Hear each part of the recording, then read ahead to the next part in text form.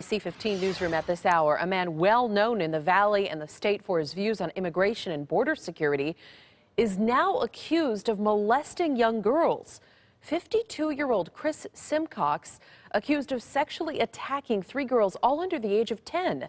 Simcox is the co-founder of the Minuteman Civil Defense Corps and was a one-time candidate for the U.S. Senate.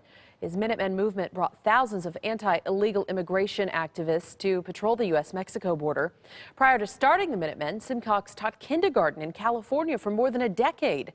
This is not the first time he's been accused of molestation. Simcox's first wife claimed he tried to molest their daughter. We'll keep you updated on this developing story.